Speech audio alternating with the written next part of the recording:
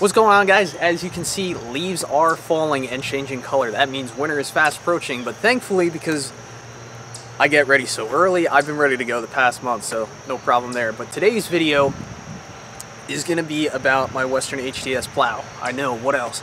But I've had this plow for 5 years now, and I don't think I've ever done a formal review video of what I like about it, what I don't like about it, some of the repairs that I've done to it, how well it's holding up. So it's just going to be an overall 5-year review.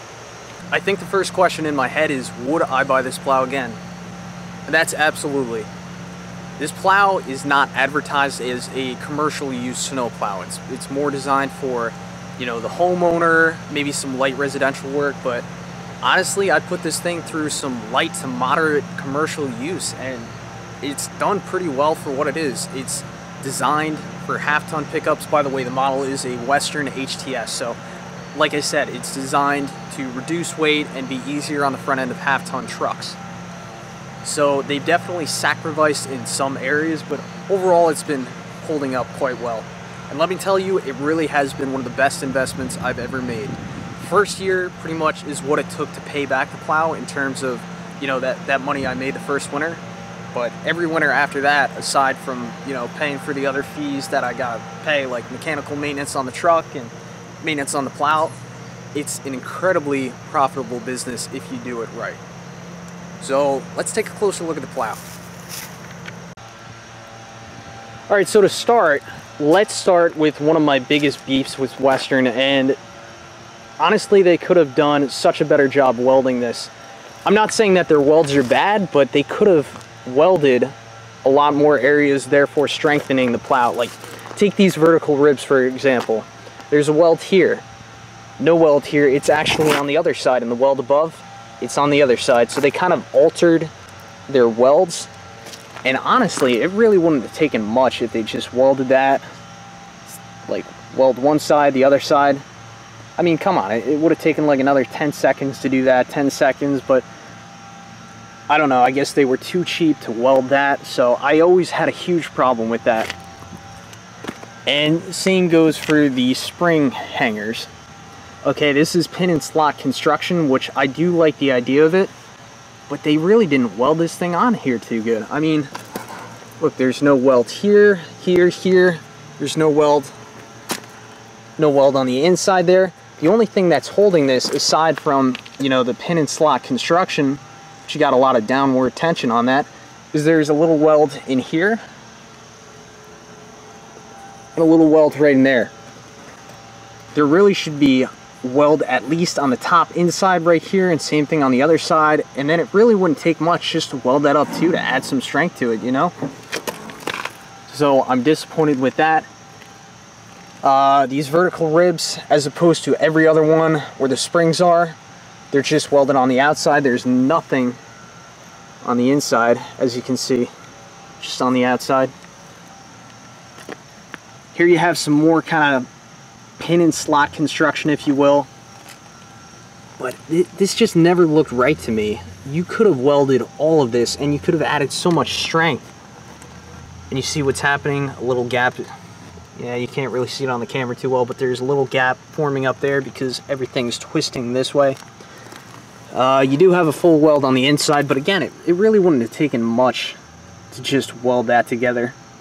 While we're down here, when the plow trips, it hinges on this pin, and as you can see, it's starting to wear in a little bit, which isn't a big deal for me because I'm a welder. All I'd have to do is take the springs off and take the whole moldboard off and just refill that material in there and rebore the hole to get that squared away. But it would have been nice to see a proper bushing and maybe a grease fitting, something a bit heavier duty. But I guess, you know, this is the cheaper option, so. And same thing's going on with these springs a little bit. They're starting to wear in here a little bit, but you know, it's nothing too bad yet. I mean, for 5 years use, I think that's doing okay.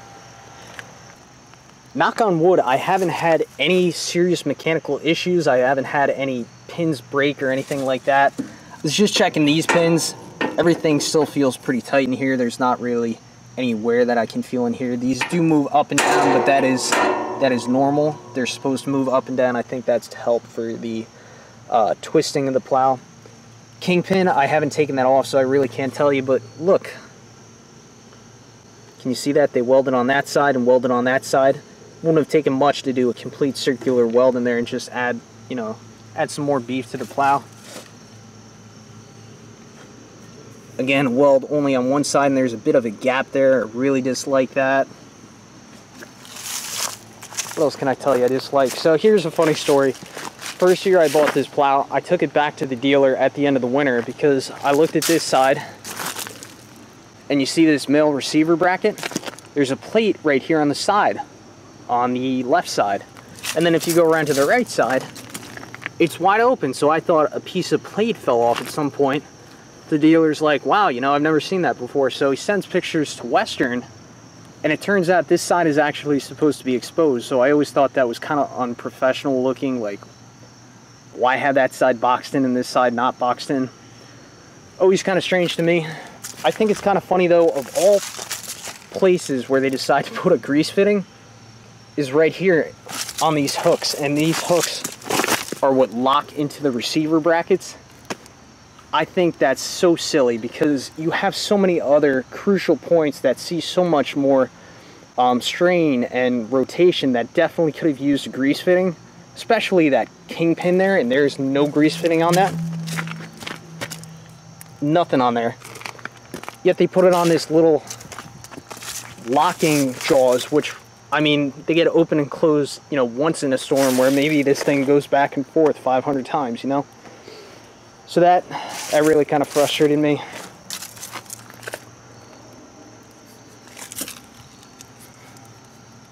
Really not seeing too much wear on that. As for the actual hoses, the hoses do appear to be in good condition. You know what, I'm starting to see some cracking now.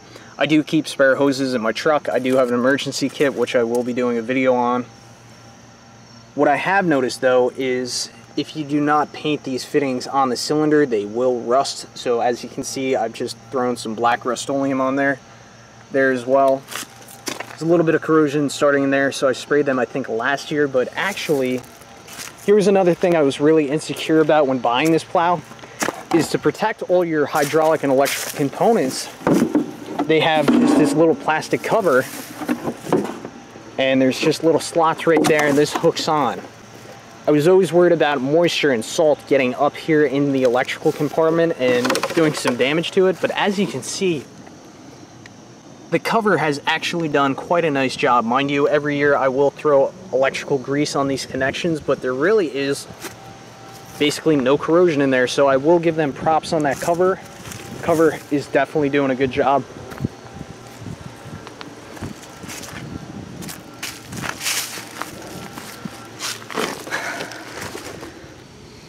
Alright, here's another point where this plow is definitely lacking, and that's in bracing of the cutting edge. Now, about a year or two ago, I did a video on taking this cutting edge off, and I actually added several gussets because there were inadequate gussets to start with. And I actually had to bend the mold board back some because it had bent forward, and it looks like it's actually starting to do that again. I think one of the major issues with this is what happens when you hit something. It could be something very small, a little rock, or even just, you know, a high spot of pavement. This cutting edge will actually bend forward, and if you have any dirt, debris, little pebbles, rocks, it'll collect in that gap, and over time it'll just keep pushing and prying it back. So I think I have the fix for that, and I'm going to be doing that in a video coming up. Very simple if I haven't posted that video already, but there's definitely inadequate support for this cutting edge. There really should be something stronger, beefier. I mean, you maybe only have a third of this cutting edge supported and the rest of it's down there. So definitely need to beef this section of the plow up. But, you know, to be fair, over the past 5 years, I have done some pretty moderate commercial work. You know, I've hit a couple curbs, hit a couple rocks. I mean, just some of this stuff is unavoidable. So to be fair, it is holding up pretty well for what it is, but I just think that this section absolutely could be beefier. Here's another kind of small thing. No matter what I do, every year when I put this plow away, I could have the headlights perfectly aligned. and then I take it out maybe 6 months later, one headlight will always be misaligned and the other one seems to be perfect. I don't know if there's some type of Western ghost fairy that comes out here and magically like adjusts these headlights over the course of 6 months, but that has always been something kind of strange. Like, one is always perfect and the other one's always kind of off, so, you know, no big deal there. But last winter I actually had one of these bolts break off, and it was actually quite a process to be able to replace the bolts in the housing, because Western doesn't really want you to replace those bolts. So that's a whole nother video. I'll leave the link to that video in the description. I did find a fix. It took me a while to figure it out, but I saved probably, what, $150 for a new Western headlight. So electrical cords, I use the official Western grease, and I've never had a problem with these connections. I make sure they always get put away. I make sure they always get greased heavily, especially at the end of the season. I keep all salt out of there, so I've never had a problem with those connections. But every time I take this plow off after use, I will make sure I grease up those connections. So I think that pretty much covers most of what I wanted to say. So in short, they definitely lacked out on a lot of welding that they could have done to help brace the plow. Instead of doing a complete welding job, in my opinion, or well, actually factually, they only did half a job. So I'm disappointed in that. I would like to go back in there and, you know, weld everything, but it would definitely do more damage to the finish, and then I'd have to repaint it. So when I eventually do need to repaint it, I think I will definitely be doing more welding to the actual plow structure. Cutting Edge definitely has room for improvement when it comes to bracing. I think they definitely need to work on that.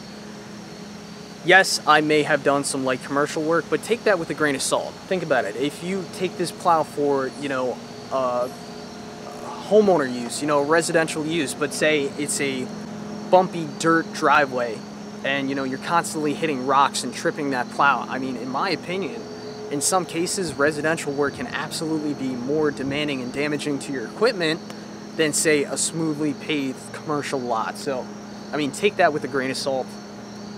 The finish of my plow has actually held up quite well. After every storm, I do wash my truck, the underside of the truck, and I wash the plow completely, so I don't really give the salt a chance to start corroding stuff. Traditionally, I haven't been a fan of powder coat because the salt likes to get under there and bubble it up, and once it starts, then you got a problem. So I've always kind of liked paint better. Some guys swear by powder coat, but they have done a pretty nice job on the finish coat of this plow, so I will give them props for that. Headlights, I've never had a problem with water coming in the headlights. I did have a problem with that bolt, like I mentioned before, but I was able to come up with a fix on how to replace that bolt. Never had a problem with electrical connections, but then again, I always make sure they're greased. I've never seen any signs of corrosion in there, but just got to make sure those connections stay clean. It served me well. I've never had a mechanical breakdown with it, knock on wood, but granted, I do take very good care of my equipment, and that's part of the key not to having mechanical breakdowns. If you're thinking about purchasing this plow, hopefully I've given you some insight as to what, you know, the drawbacks are of this plow, where some of the weak points are. So if you have any other questions about maybe something I didn't cover in this video about this plow, feel free to leave a comment in the comment section below, and I'd be more than happy to do a video about it or share more information with you.